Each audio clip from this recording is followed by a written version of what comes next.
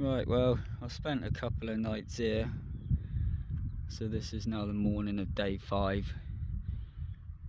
As you can see, I've already packed up all my gear and that, and I'm ready to go move on to the next place, which won't be far.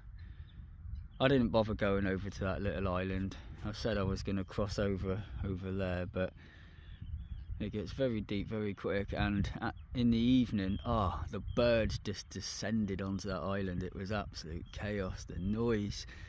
So I won't go over there if all the birds are there. And I'll walk on to the next place to camp.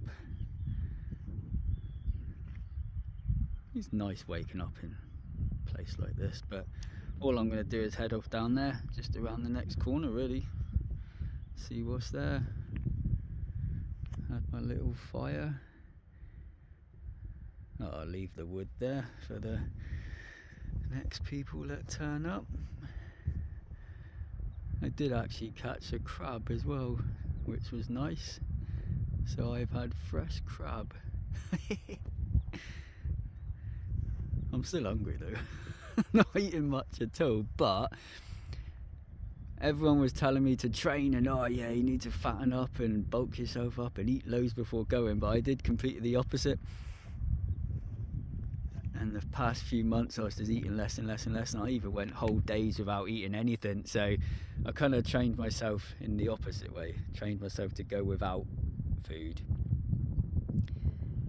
which I think has actually helped. But what I do need to find is water.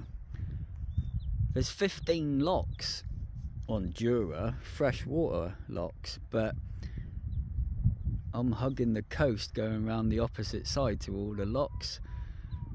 But I'm gonna have to do something soon about water. What do I look? 1 week. Grey. Look like I've ate already. It's only been a week. Anyway.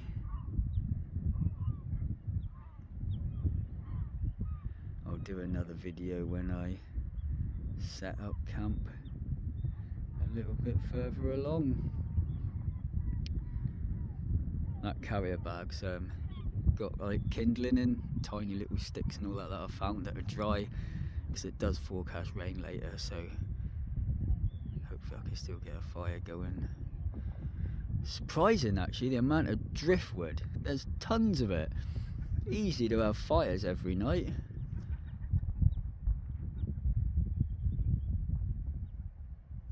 Anyway, do another video a bit later on.